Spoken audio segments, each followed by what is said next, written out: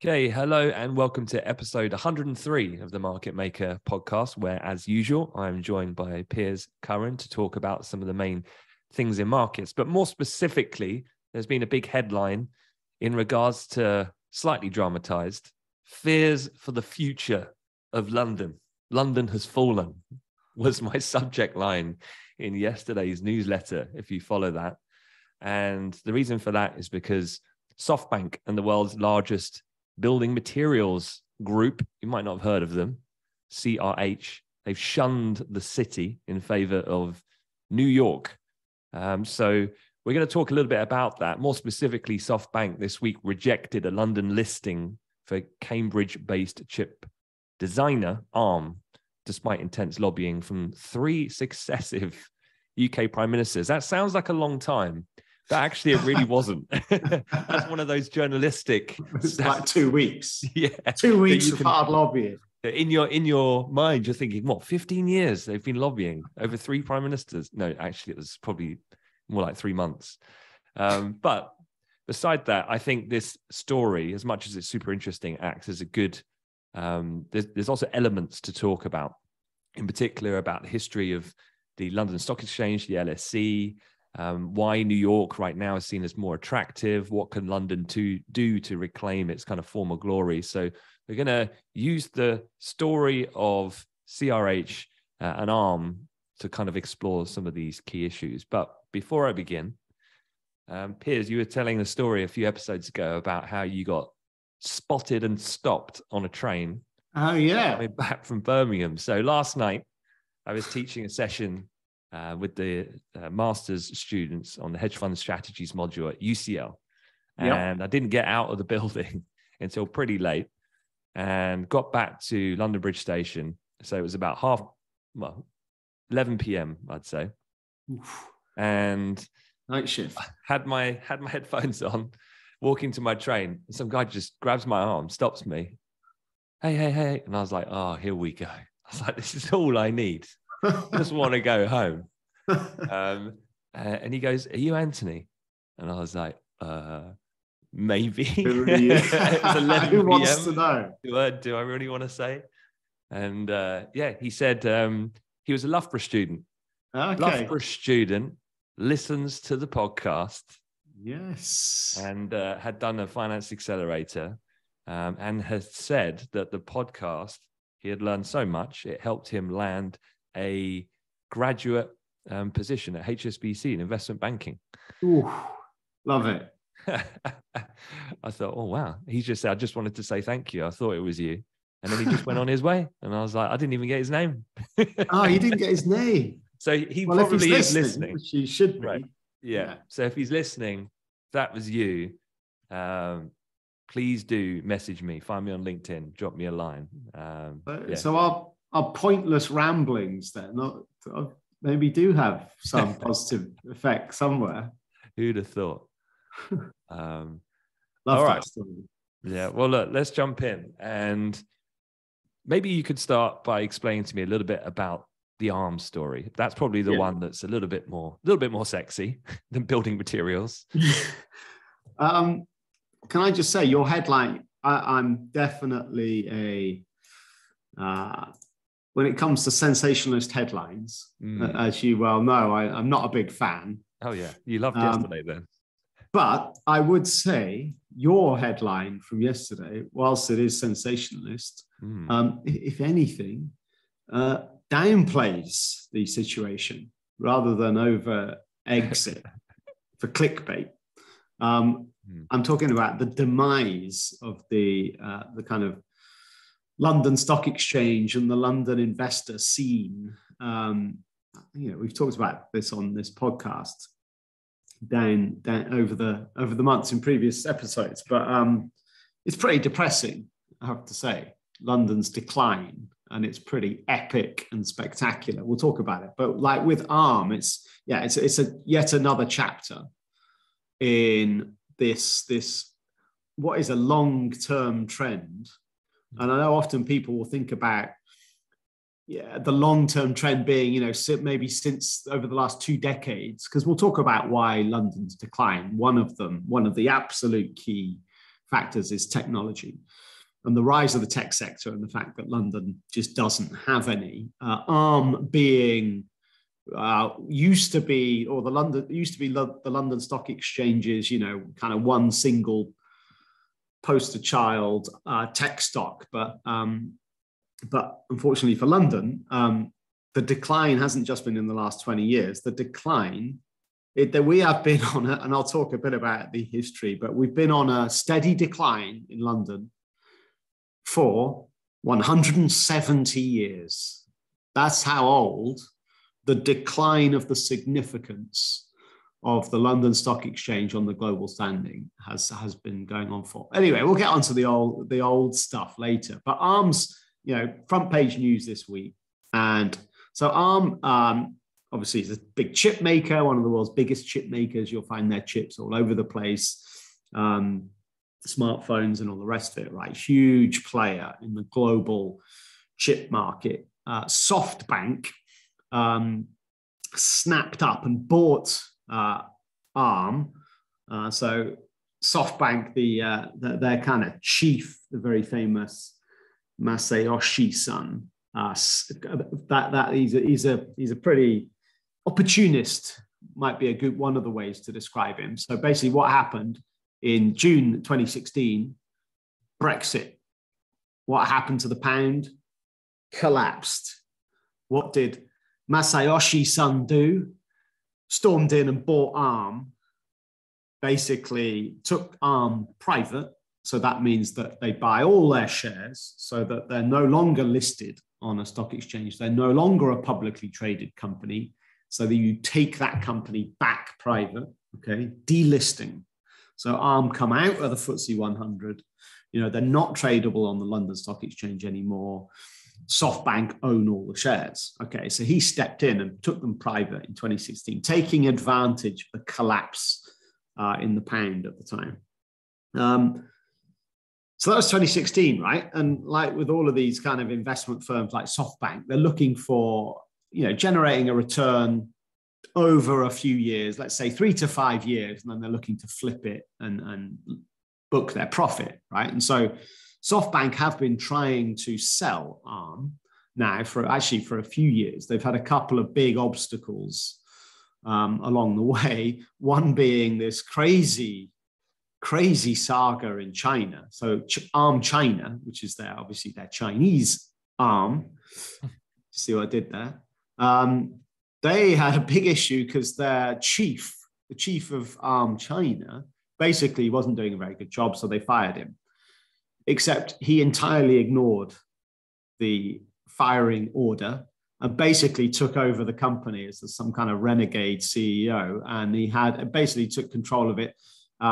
Everyone in China was loyal to him, and this caused a massive nightmare for months and months and months and months. In the end, they had to send in literally like a team of heavy security to physically remove this guy from the building, and then wrestle back control of their Chinese entity. Anyway, this was a bit of a saga that rumbled on, delaying SoftBank's exit. Because obviously you can't go to investors and sell the company when, oh, hang on, we don't have control at the moment of one of our subsidiaries. So they needed to tidy up that mess, right? So that got tidied up. Then they tried to sell it to NVIDIA, who's the US chip giant, okay? And the offer on the table was it was a stock and cash offer, right? And this was in 2020, I think. In September 2020, they basically agreed the deal in principle. And the purchase was going to be part NVIDIA stock and part cash. But by the time we got round to 2022, the start of 2022, the deal still hadn't been done because the regulators, it was the US regulators, it was the UK regulators, it was the EU regulators, basically raised serious concerns about how this would create such a dominant global chip-making giant that it would be anti-competitive. And so the regulators blocked it.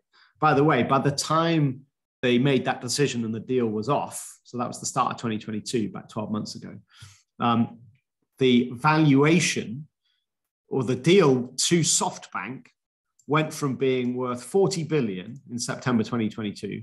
Sorry, September 2020, 40 billion. That was the deal they'd agreed in principle, but it was part Nvidia stock. But the share price of Nvidia went up so much between September 2020 to the start of 2022 that deal value to SoftBank went from 40 billion to 66 billion. I mean, the regulators kiboshed it, so it didn't happen. But yeah, they were sat on a great exit, SoftBank, bearing in mind that they bought Arm for, I think it was 32 billion in 2016. They almost flipped it for double, 66 billion by the time we got to 2022. Anyway, it didn't happen. Regulators got involved. So ever since that deal fell through, so for the last 12 months, there's been a bit of a battle going on because SoftBank said, okay, if we can't sell this to Nvidia, fine, we're just going to list it and we'll take it back public. So we'll do an IPO and we'll list it. And the whole thing is, where will we list it? On what stock exchange? In what territory? And obviously, the situation, when you look at it from a global situation, and SoftBank are a Japanese company, they have no loyalty to the UK. This is a bit tricky because Arm is a UK company. It's based in Cambridge, headquartered in Cambridge. That's where it was born. That's where its roots are. That's where its history is. But it's owned by a Japanese outfit. And so they're like, well, we have no UK loyalty. Where's the best place on the planet to list? And the best place on the planet from their point of view is the place where they're going to get the highest price. They're an investor. They're in the business of making as much profit as they can. And clearly the outstanding winner is New York and listing it on the New York Stock Exchange. Mm.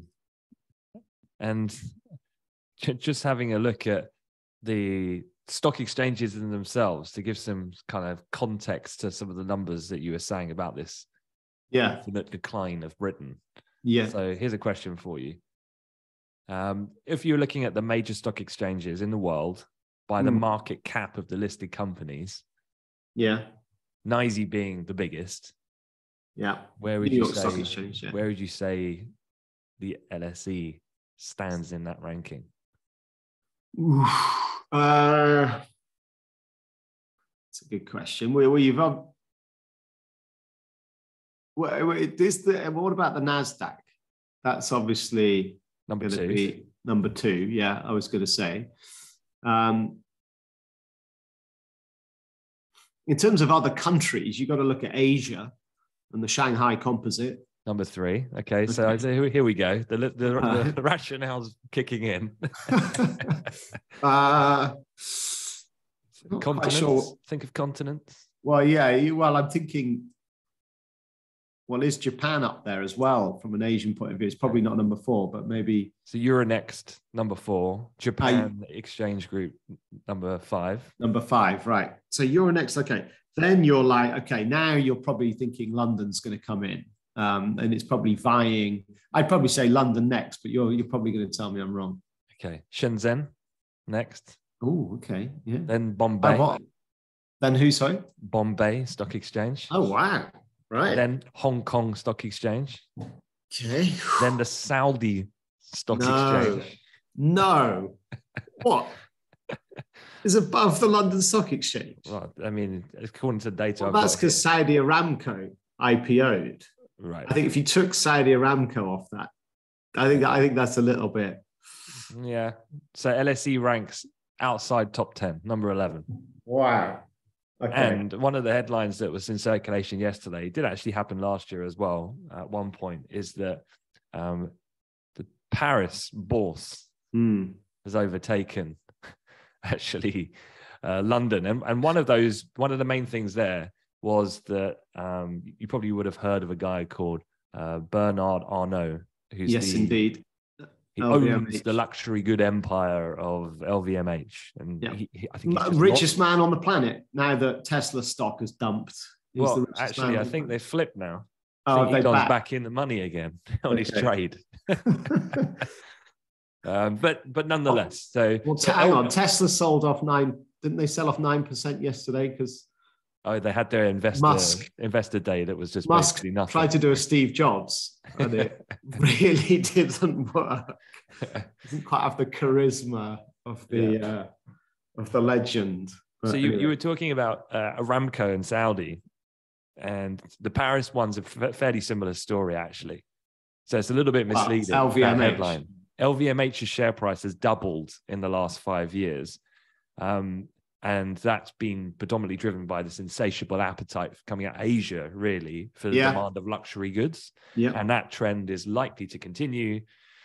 Kind of this short-term COVID situation aside, as they become more affluent as consumers, they continue to purchase these goods and so on. And the market cap of LVMH has got up to around the 350 mark. Right. Now, as comparison, 350 billion euros. Right. Yeah. So what would you say the market cap of HSBC is?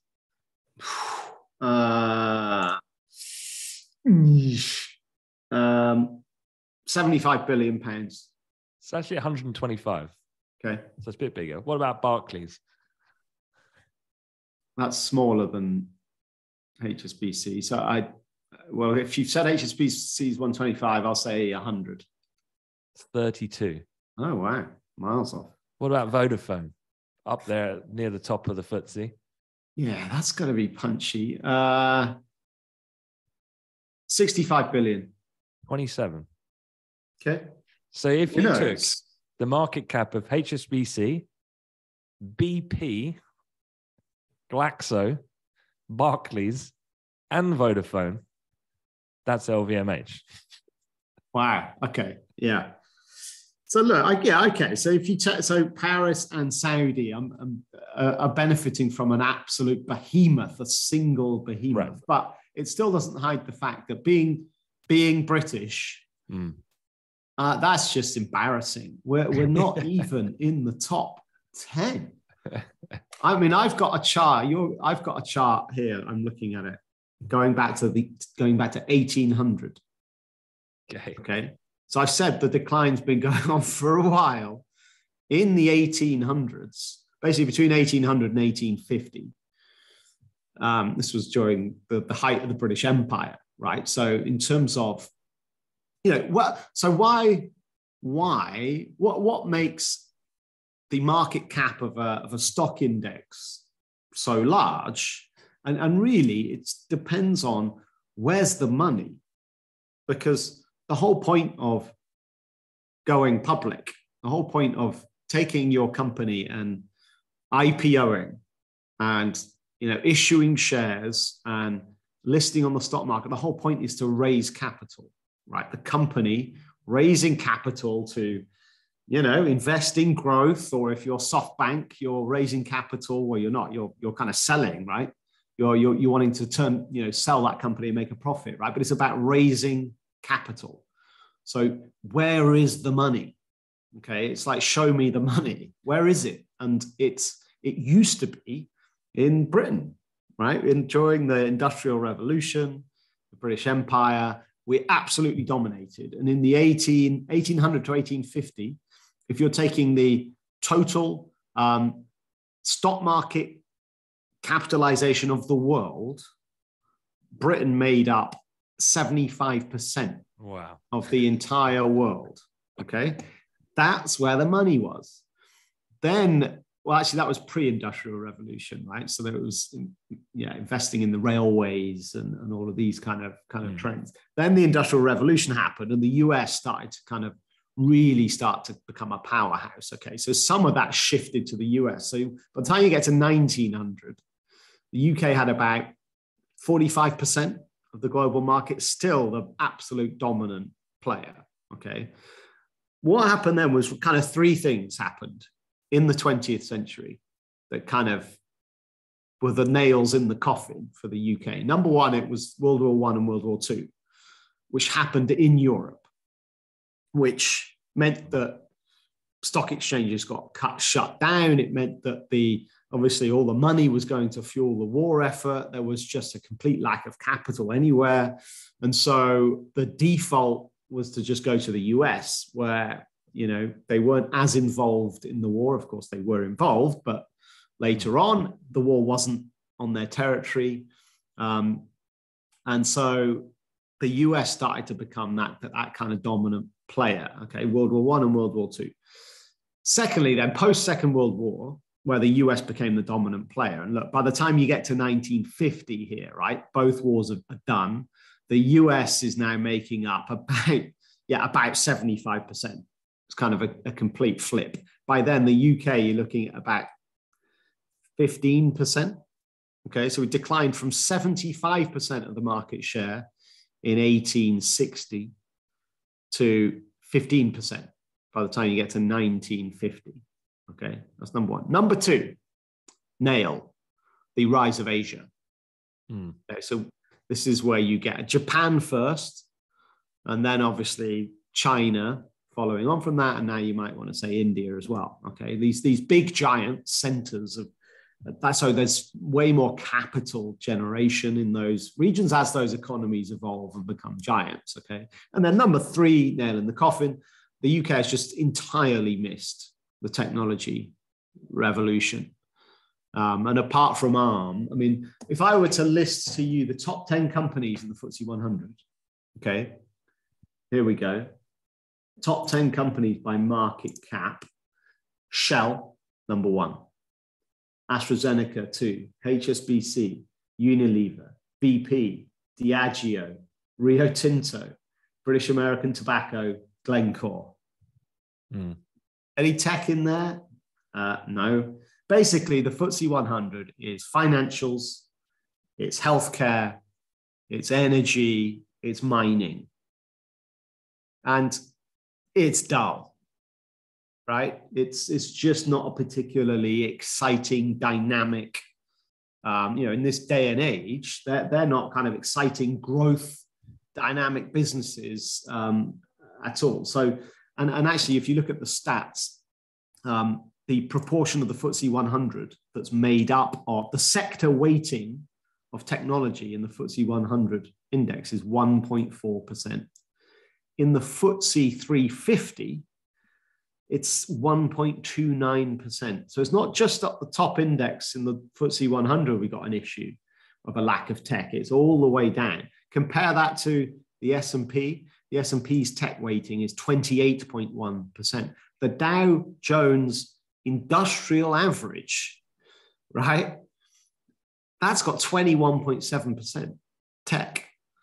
And my final stat for you, Google, Apple, Amazon, Facebook, Microsoft, the big five, if you add up those market caps together, those five companies are worth more than the entirety of the market worth of all of the stocks listed on the London Stock Exchange. That's 1,964 companies are listed on the LSE.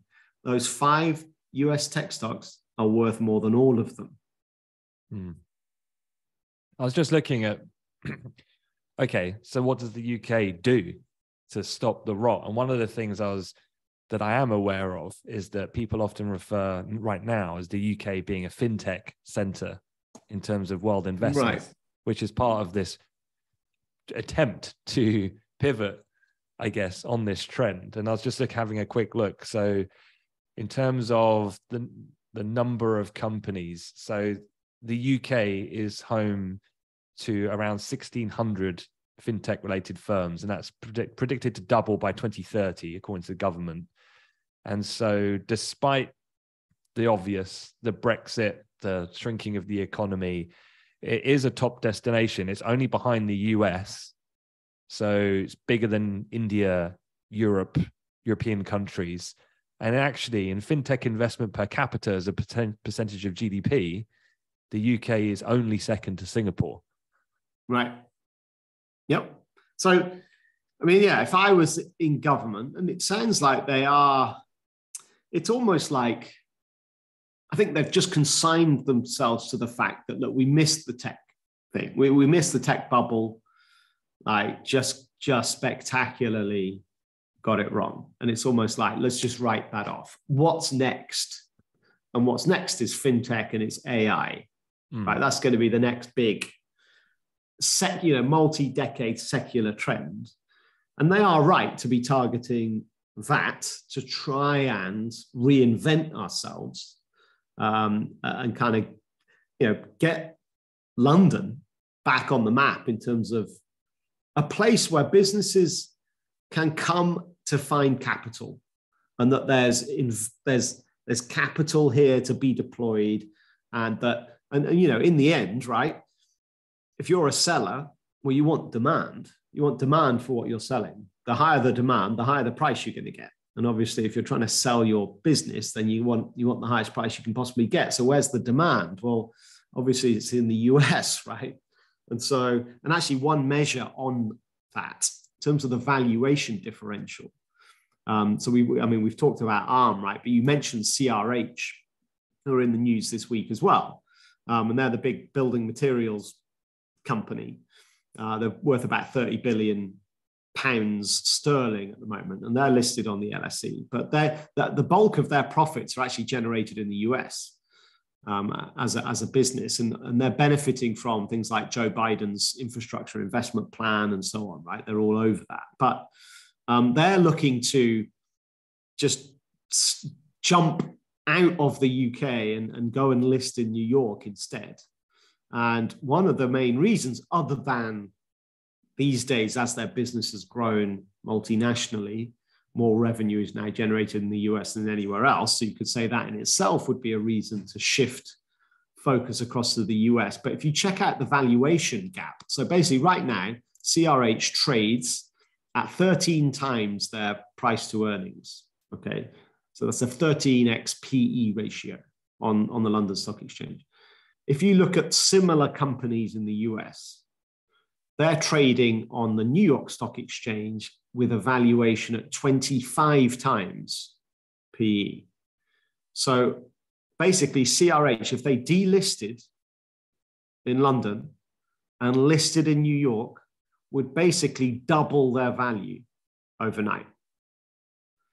So when you put it in those terms, it's like, well, why isn't everyone doing it? And there are others, right? And there's smaller companies you won't have heard of. There's a company called Ferguson, which is a big plumbing and heating supplier. They used to be called Wolseley, which maybe is a name you would be familiar with. There's a newer company called Flutter, which is a big gambling company. They're FTSE 100. They're pushing aggressively into the US now. They're looking for a secondary listing in New York. So a secondary listing is where you don't delist in London and then relist somewhere else. So you basically keep your London listing, and then you have a second one simultaneously in parallel somewhere else. Flutter are looking to do that, which you would thought is the first step towards them, fully going New York Stock Exchange. And then finally, and most worryingly, because who's the most valuable company of the whole lot in the FTSE 100? Shell. And apparently, according to the FT, earlier this week, Shell's top executives are exploring moving the company to the US.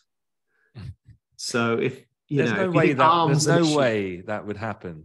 I mean, Shell is by far and away the largest company. So at the moment, okay, how do you stop it? How do you stop it? You stop it by just putting a big Band-Aid on the problem. And you do that by basically this whole tax that they've put, this energy like profit surplus tax that came off the back of. So the first thing I'd do if I was Rishi, I'd be like, okay, Shell gets some kind of other concession, which basically is reducing the fee that they pay to keep their board shareholders happy in the short term, to let this wash over. And then so that's the quick fix to stop any irrational decisions that happen at Shell. And then you need to start talking about more like regulatory and licensing, all these different types of things where we're out of the EU, we're not in the US. But that takes time. Takes a long time. That's the problem. So you need to Wouldn't it be a bit of a political own goal though, if he just steps up and says, right, guys, you know what? Those that windfall tax on profits for Shell. You know what, Shell? here you go, you can have your money back. Right. So that's when the spin doctor goes to work. It definitely is not framed in that way. It's done through quite a complicated, legally worded way that the normal Joe public just won't even register. And yet they'll siphon off billions on the back of it. And then this is how the real world works, right? In terms of they cannot afford to lose such a powerhouse like that. The game's over at that point.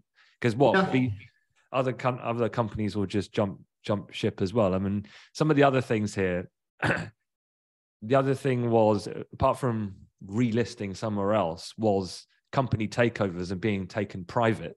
Yeah, well, so like ours. Right. So there's the extraction out of companies, particularly who are the companies that people want to buy? High growth, ones that have real potential. They're the ones that people want to buy. So Viva, Micro Focus, Avast, which is a cyber security company, obviously really boomed during the pandemic. Yeah. They all got taken out. And these are all potential, again, semi-technology, some of them, ones that they would have staked a lot of hope on to pick up some of that growth potential in the exchange that have just gone. So as much as it's like there's two leaks here that need plugging at this point. And the things I read that I know you mentioned before about Jeremy Hunt and some plans. So I know they've looked at changing listing rules. We've just said it already, though. The regulatory change happens at a snail pace. And I think that's probably largely a problem for a lot of these deal making. Like you said, you wait like SoftBank 18 months later, then the share price can move, deal structure can change, and things can look very different. So the listing rules in the UK, they've talked about differences for dual class shares, SPACs, making that more accessible, reducing free floats, things like that. But I guess ultimately the overregulation side of things is ultimately key. I mean, one of the things I saw as a stat was companies listing in London has dropped 40% since the global financial crisis. And between 2015 and 2020, in terms of the world IPOs, every IPO that happened in the world in the 5-year period from 2015 to 2020, the UK attracted 5%. Yeah, it's just, as I said, it's embarrassing. I mean, also stuff like you gave me a stat, which I was blown away by, the trading volumes on the FTSE 100.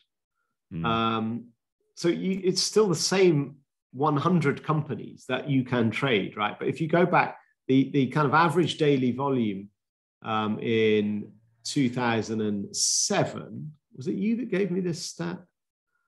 Or did I find it somewhere else? The average trading volume in 2007 was like 14, I think it was, I've lost the stat now. I think it was like 14 million a day, okay? Whereas the average trading volume now is 4 million. So the daily average volumes have dropped they dropped like 70%. So the average daily trading volume on the FTSE All Shares Index is equivalent to about £4 billion in February this year, compared with nearly 14 billion in the same period in 2007. Right. It's a pre-GFC. There's just, I mean, the money's just not there.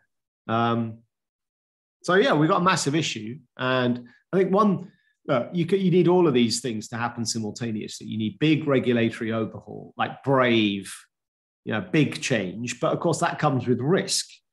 So there'll be massive pushback against that. The global financial crisis, it was only 15 years ago, right? So a lot of this regulation was put in place to avoid that ever happening again. Well, here we are 15 years later, and the clear side effects of that are now for all to see. So how much of that regulation do you roll back in order to reverse that trend, but then, opening the door for more crises in the future, perhaps? So you've got a bit of a double-edged sword there. But definitely the long-term play to try and be a much bigger global player in the next big, multi-decade, secular trend of AI and kind of fintech specifically. Because the financial sector has always been the biggest sector in the UK. Well, I say always, for the last whatever 50 years, right? And so, you know, marrying together technology and the financial sector, you know, makes sense for the UK. So if we can get that right, I think that would be if that strategy can be deployed effectively, I think that's the only way back. Regulatory changes, sure, that can help along the way, but in the end, you just need money, though, as well. You need capital, and that I don't see how we're ever going to compete with the likes of the US. I mean, ever, given that the size is just so spectacularly bigger. But maybe we can get back into the top 10. And the rate of change happening, obviously, even faster outside of the US and China. Yeah. And subsequently will be in the decades to come in both India and probably Africa, in countries like Nigeria. Nigeria, for sure. Yeah, they're coming. Indonesia. The other area, apart from fintech, blockchain, these types of things, regulatory framework changes, was a research paper I would say I read. I pick up a Cambridge research paper from the PhD students, and I'm like, 250 pages. I know exact man for the job. ChatGPT. You just summarize that part for me. Bung that 200-page doc into ChatGPT.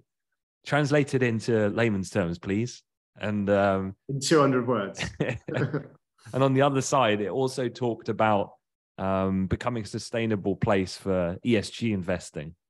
Socially responsible investing, essentially, could be an avenue to pursue alongside the fintech approach and be known for that in those areas. Because I guess when it comes to the socially responsible side of things, I'm just thinking off the top of my head, but when you talk about China, India, Nigeria, hard, I think, for them in their governance kind of structure. Alarm bells. Right. So what you need is the opposite. You need political, well, I was going to say political stability. That would be incorrect of me to say for the UK, but relatively, you probably could still claim that.